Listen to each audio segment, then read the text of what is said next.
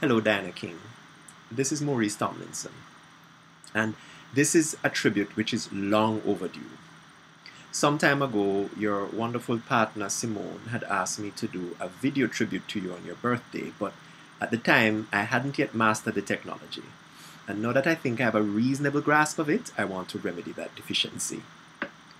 I just want to thank you for your grace, your courage, your strength, and your creativity, which have served as an inspiration to many young Jamaicans growing up. When you became the first openly lesbian Jamaican reggae singer, you moved in my mind from being just an inspiration to a lifesaver. You showed many young people that in fact it does get better and it will get better.